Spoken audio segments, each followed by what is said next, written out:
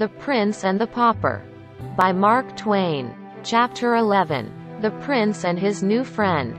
As Miles Hendon and the little prince were walking away from the palace, Edward heard the news. 1,000 voices cried at once, "The king is dead." It made him very sad. He knew he had no father anymore and he was alone in the world. The tears ran down his cheeks. Then there was another cry. "Long live King Edward VI. Ah, he thought, I am king now."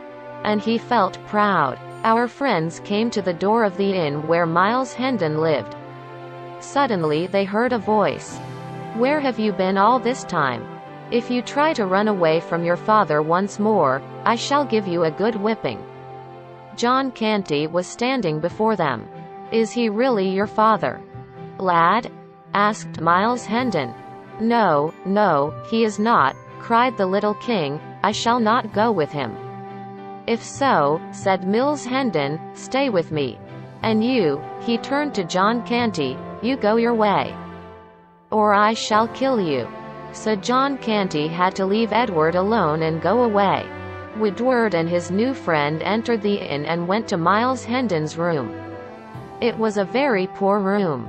There was only a bed, a table, 2 chairs, and a washstand in it. He was very tired and hungry. "Please call me when the table is laid," he said, and fell asleep at once.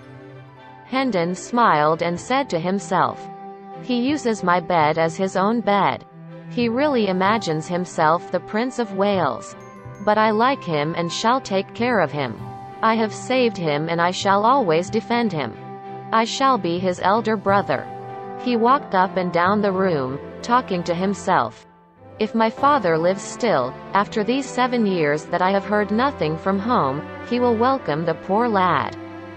So will my elder brother, Arthur. But I can't be sure about my other brother, Hugh. Well, we shall see. We shall start for home as soon as possible." A servant entered with a hot meal. He put it on the table and left the room. Hendon went up to the bed where Edward was sleeping. The boy woke up and opened his eyes. "Get up. We are going to have a nice supper," said Hendon. The prince got up and walked to the washstand in the corner. He stood there waiting. "I want to wash," he said. "Please do," said Miles Hendon. Still the boy stood and did not move. Hendon was surprised. He said, "What is the matter? Why do you not wash? Pour the water, please, and do not speak so much." Hendon smiled to himself and did what the boy told him to do. Then he stood by until he heard another command. "Give me the towel." Hendon took up a towel which was hanging almost under the boy's nose and handed it to him. Then he washed his face and hands. Edward sat down at the table and was ready to eat his supper. When Hendon came up to the table and sat down, the boy said angrily, "How can you sit in the presence of the king?" Poor boy, thought Miles Hendon. Only a short time ago he imagined himself the prince, now he imagines that he is the king. Very well. Let him be the king. I must pretend that I believe him. There is no other way out for me. "I think you call yourself Miles Hendon, Edward Said?" "Yes, your majesty," said Hendon.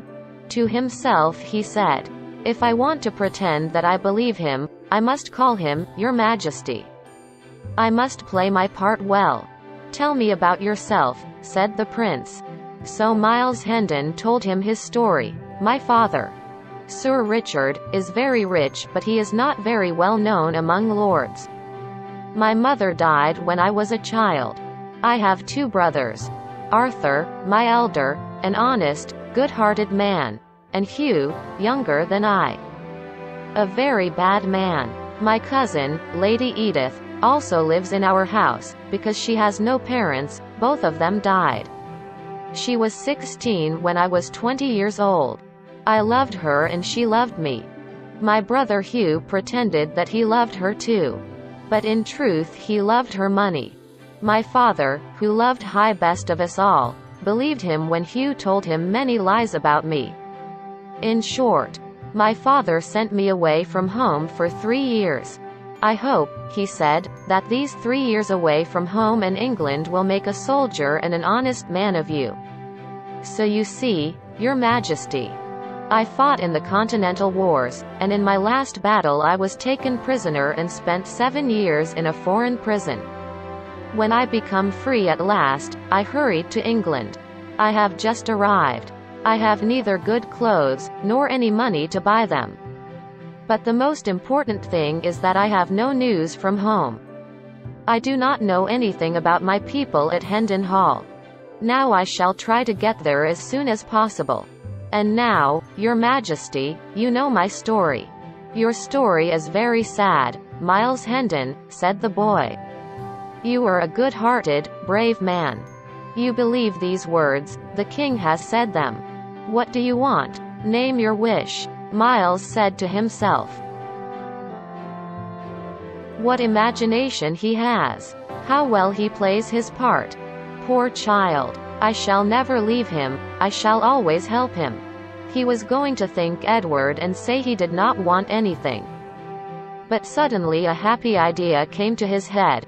I must not throw the chance away, because it is not so easy to stand on your feet all the time.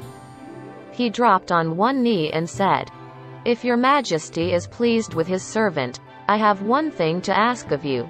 Allow me to sit in your presence. Edward thought a little and then said, All right, Miles Hendon.